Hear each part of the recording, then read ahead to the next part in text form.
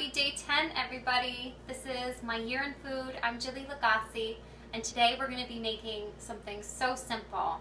It's perfect to just whip it together when you're out of things and you don't know what to make. I'm sure you probably have all this already in the house. So we're going to be doing a spicy, easy Puttanesca sauce. So now Puttanesca it's a southern Italian dish. Usually it's got olives and capers and really that kind of salty, briny flavor of a pasta sauce. So it's a real simple pasta sauce. So we're going to start with garlic, olive oil.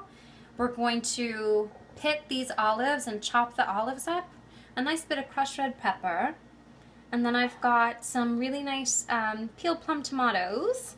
And all you do in the can, okay, you just take your scissors, and while these guys are in the can, you're just going to go through and roughly, with clean scissors obviously, you're just going through and you're going to chop all these guys up so it breaks up the tomatoes.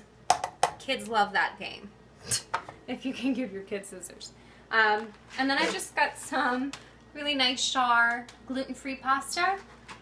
This stuff's awesome. So I'm going to make this. We'll make our sauce.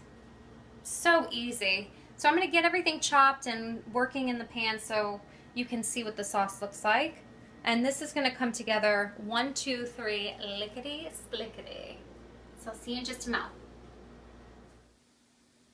Okay, so day 10, my year in food, we're making a really easy Puttanesca pasta sauce. So this is pretty much there. Our pasta's going, that's only got a few more minutes, and we're going to drain that off and add it into this sauce. If you want to come and have a look, I wish you could smell and taste. It smells amazing. So we've got quite a lot of garlic and all those olives just chopped up. And then that can of peeled plum tomatoes. And now the last thing to finish this, oh, and there was a little crushed red pepper if you want it hot. If not, just salt and pepper. That's literally all that's in here. And the next finishing thing, so this is ready. So all we're going to do to finish it off is add some fresh parsley. And that's all going to go in. And we'll give that a good stir. And that's it. We'll give this another 2 minutes to kind of bubble along. We're just waiting for the pasta, which I'll drain and add it in. And we are good to go. This could not be a simpler, easier meal. And you probably have olives in the house that you're just kind of looking at every time you open the fridge. So this is a great way to kind of utilize all those things that you have kind of hanging out in the fridge. Dump them in a pasta sauce. It's perfect. Right, so I'm going to drain the pasta, add it in, I'll plate it up, and we'll see you in just a moment.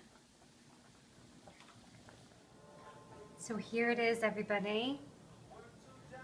My incredibly easy Puttanesca pasta sauce with some beautiful char gluten-free pasta. That literally took me maybe 10-15 minutes total, basically until the pasta was done. It's ready. And I've got some beautiful gluten-free rolls on the side to get dunk in, get all that good sauce. So that's your day 10, my year in food, easy Puttanesca pasta. I hope y'all try this at home and really you'll enjoy this and you'll enjoy how fast it is to make. I'll see you tomorrow. Happy cooking and happy eating.